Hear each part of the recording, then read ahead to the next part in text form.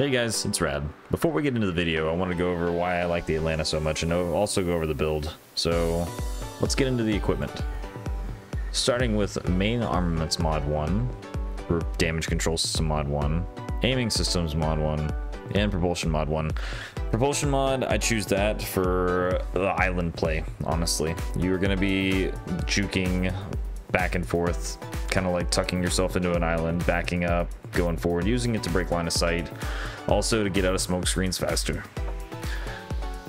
As far as the build, I'm not 100% nailed down on this one, but like I'll go over this in a little bit.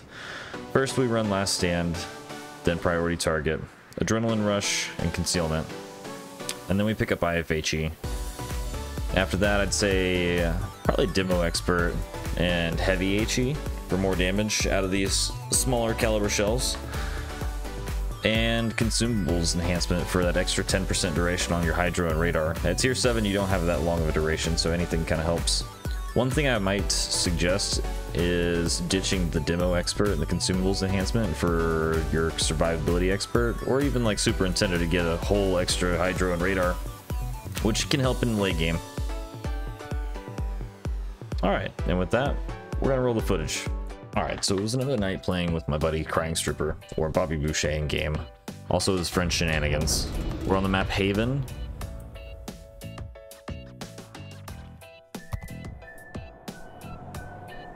North spawn, this flank, standard battle, and I'm probably gonna skip ahead until we get into the action. Now the goal here with this map is using these ledges and islands to your advantage. You don't have a long range, so you have to make use of it by island hopping. And for what I'm going to do, I'm going to try and get up on that island over here. I already see a smoke screen. And unfortunately, there's not a cap here. Normally, there's a cap in the middle of this gap to my right, and it'll bring in enemy destroyers, and that's a good place for you to park up. Use the islands, deny them the cap, help your destroyers get the cap. In this case, my torpedoes have reloaded, so I'm going to go ahead and start my hydro. This is a common gap for people to torpedo. We have the enemy Grom rushing up. He did not know we were here. Unfortunately, from the last match, I had AP loaded and I forgot to swap it. My bad here. However, switching to HE, getting some salvos off. We deal most of his HP in one hit. 2 takes the rest, and this third is a finish. And for some reason, that's fast enough to call it a devastating strike in the first blood. So we're already off to a great start. Torpedoes to starboard. The other enemy destroyer sent torpedoes, but it was too late. We've got hydro up. The gap is already monitored. Our destroyer is going out on the flank. So we have Strip going out in the Bliskovitza.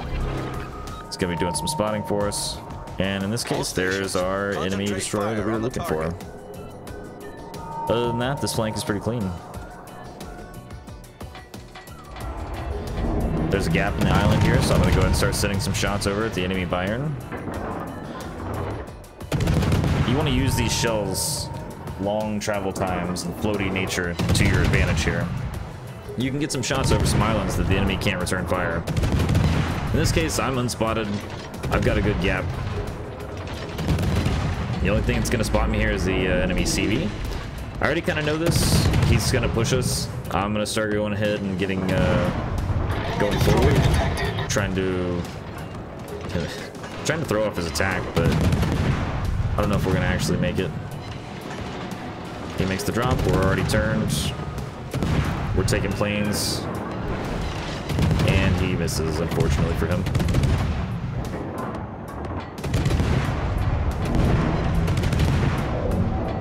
This whole time we're throwing shells over the island that they can't really return fire. And just like that, we've kind of denied them this flank. They're already turned out, turning away. Their destroyers turned away. I start thinking about going into the middle channel, but on the mini-map you can see the enemy battleships are starting to come this way. So it would pretty much be suicide. And I at least think twice about it. I'm warned by my friends not to do it, and so we turn back.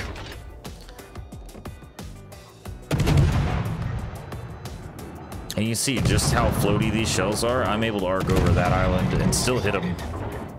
I just unfortunately don't have the range. Now what I'm doing there is I'm using the map key.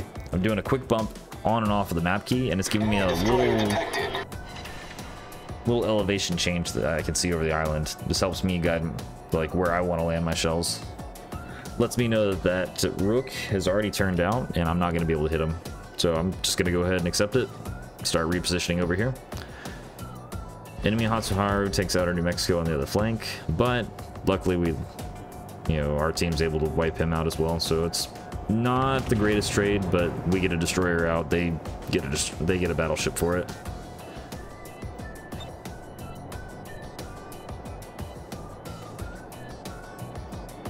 All right, like I said earlier, all I'm doing at this point is I'm trying to play these islands.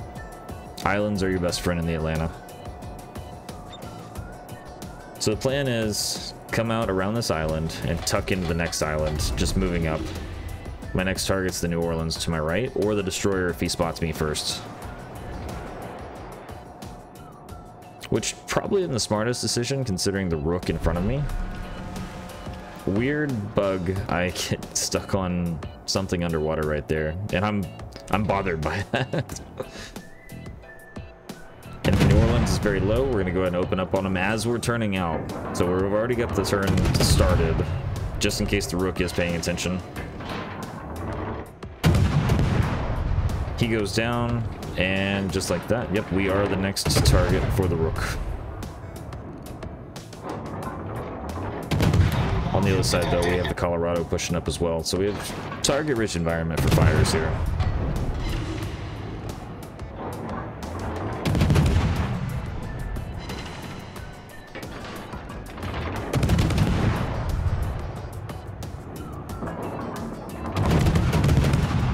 The other downside of this is that's 11 and a half second lead time.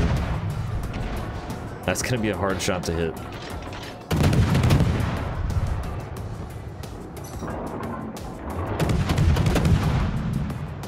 It's a small downside for the Atlanta. You get a good rate of fire, but you have very slow shell velocity. You're able to arc over islands, but at the same time, you're having to arc every shot. So open water shots like this, you are going to struggle a little bit to land shots. Enemy New Mexico does take a shot. We are lucky to dodge it. And I should be turning out here. Colorado, New Mexico, and a Rook all in the same spot. Luckily for us, we're division with a destroyer, so we're going to take advantage of it.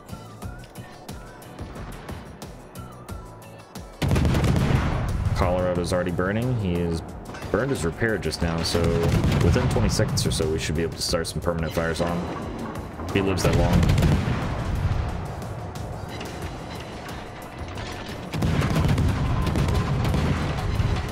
I'm focusing him out because of his position and the caliber of guns. That's not something I want to face later on. Mexico's, we can kind of farm him down. We're going to be able to take advantage of the smoke screen a little bit longer in the next 58 seconds.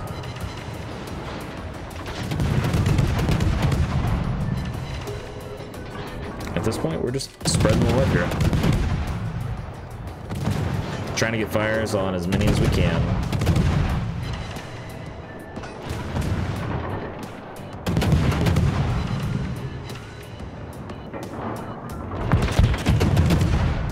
New Mexico gets some blind fire on us and smoke. Decent shot. Not enough to do anything. Tactical adrenaline rush. Nelson spots torpedoes on their way into the smoke, and we're able to just go ahead and start going forward. But they run out, so nothing to worry about. Destroyer pops up. I did not see him right there until here we are. Wandered into radar range.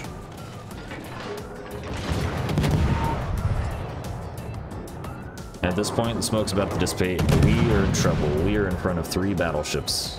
Enemy carriers over in the area too. One's already aiming us. We get a fire on the New Mexico at the front. We start adjusting our aim to get the midsection fires. Next fire's up, and now we notice he does not have fire prevention, so we're going to go ahead and adjust our aim and see if we can't get that forward superstructure fire. And there we are, triple fire. Rook burns down. Enemy battleship destroyed. Other New Mexico behind takes a shot. Misses pretty far. We're just going to go ahead and get the guns out of the game here and focus this New Mexico in front of us. Now that he's dead, we're switching targets. We destroyed an enemy battleship.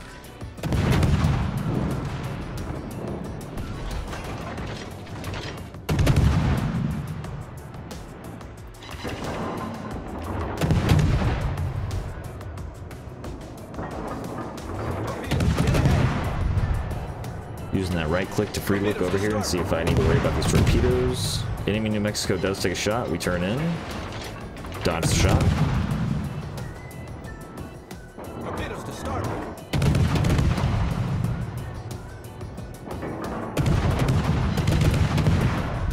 Now we got him dialed in. Like I said, it takes a little bit. No fire prevention on this New Mexico either, so we aim a little bit further forward. Big chunk, he gets a penetration right through the nose.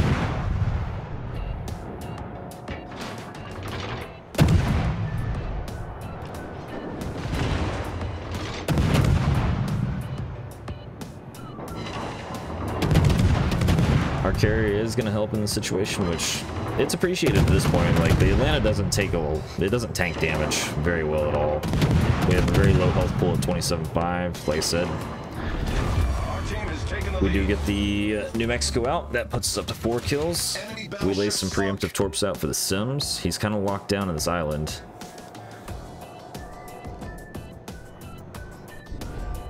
Begging nicely for the Kraken, unfortunately.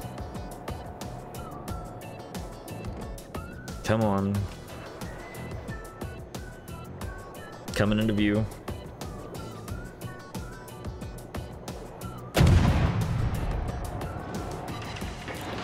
Leave him on 1 HP in a dream. And there's our Kraken unleashed. We've sunk an enemy destroyer. Which leaves only the carrier. It was a pretty quick game. Or at least it feels fast-paced. That's what I like about the Atlanta. Once you get into the action, it's just fire, fire, fire. And it's a fun time. Ship's a party. Looking at our Bliskavitsa, who has permanent fire on. And, getting a little concerned over how low he is. Fire goes out and he's still alive. No cap, kill all. We're going for CV scalps at the end.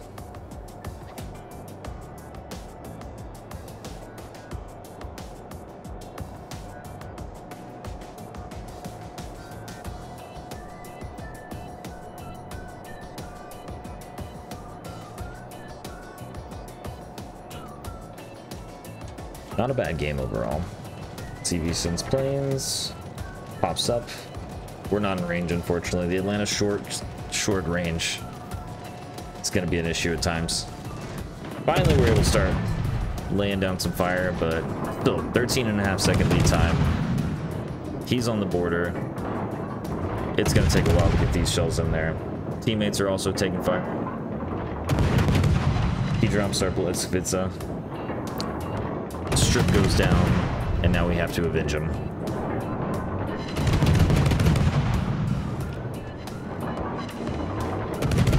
I hate to see fellow clanmates in the enemy team, but necessary evil at the end of the day. We gotta get them out. Alright.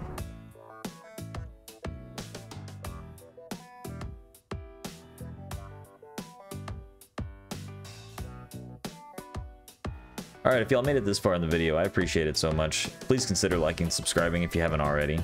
Have a rad day.